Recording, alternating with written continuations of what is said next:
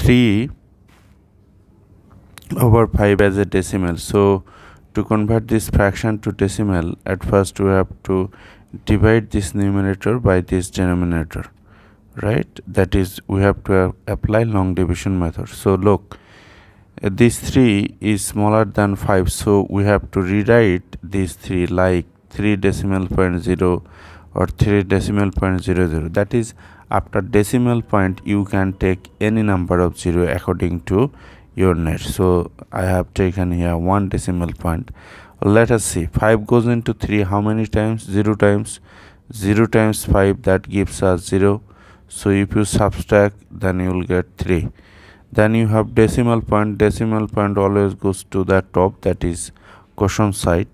Then we have 0. So let me bring down this 0.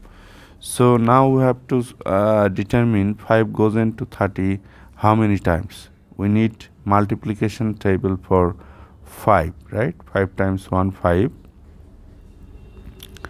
10. 5 times 2, 10. Just you have to add 5 with this 5. 3.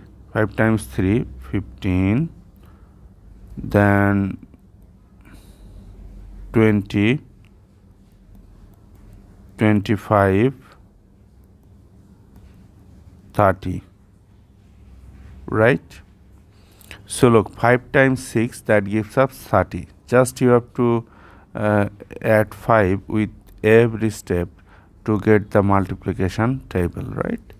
So 5 goes into 30 how many times? 6 times. That gives us 30. So 6 times 5, 30. If you subtract, you are getting 0. So remainder is 0. So 3 over 5 as a decimal is 0.6 answer.